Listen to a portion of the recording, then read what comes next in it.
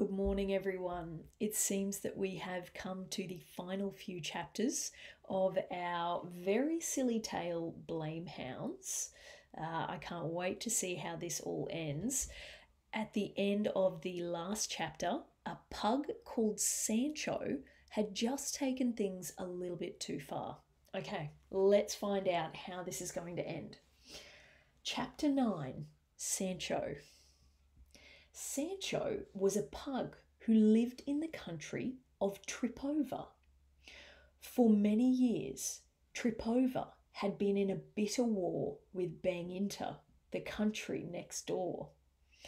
Each day, Tripova would send a missile over the border as revenge for a missile that Banginter had sent the day before. Missiles came and missiles went, and everyone had forgotten who had fired the first one. They had even forgotten what they were fighting about. The one thing they did know was that Tripova and Banginter were not happy places to be. Everybody wanted the war to be over. If only someone would say sorry for something. Sancho saw this as the perfect blame, and he was the dog for the job. So one day, Sancho stepped in front of the guns and took the blame. There he is down there. The people of Tripova and Banginter were over the moon. The guns went quiet at last. The armies of both sides lined up on each side of the border to welcome the presidents of Tripova and Banginter in their shiny cars. The world's press filmed and snapped the two presidents as they shook hands over the peace treaty. "This is a wonderful day for the proud people of Tripova," President Smakia said. "Indeed," said President Wakia. "At last this terrible war is over, and the good people of Banginter can sleep safe in their beds once more."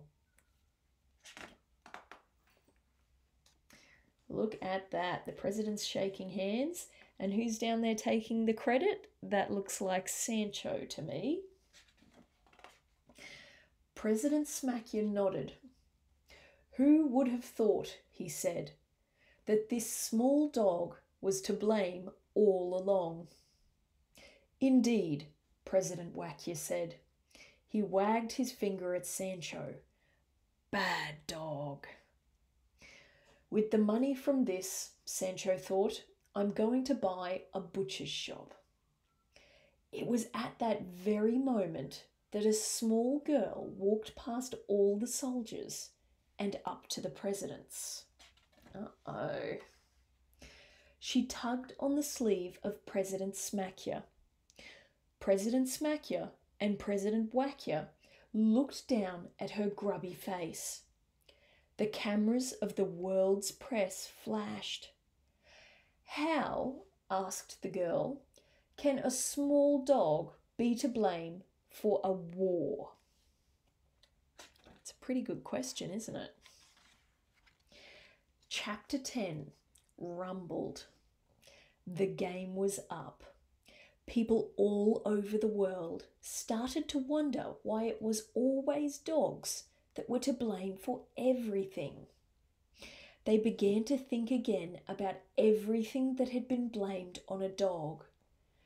They pointed fingers, got into wild arguments, started punch-ups, and took out court cases. Back at the Blamehounds base, dogs got out while the going was good. Norman and Ringo watched as their dreams crumbled to dust, and their staff did a runner with all the biscuits, bones, and balls they could carry. "My dear Ringo," Norman said, "I believe we've been rumbled." "Quite frankly, I never liked your stupid plan anyway," said Ringo. So he can say more than sausages. Chapter 11. Next. Pooey! Olive howled. Something's crawled up someone's bum and died, Gregor sniggered. But who took the blame?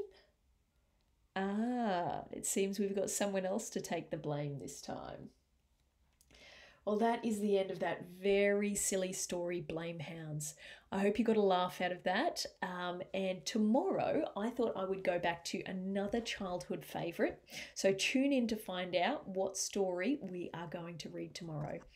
Have a lovely day, everyone. Bye for now.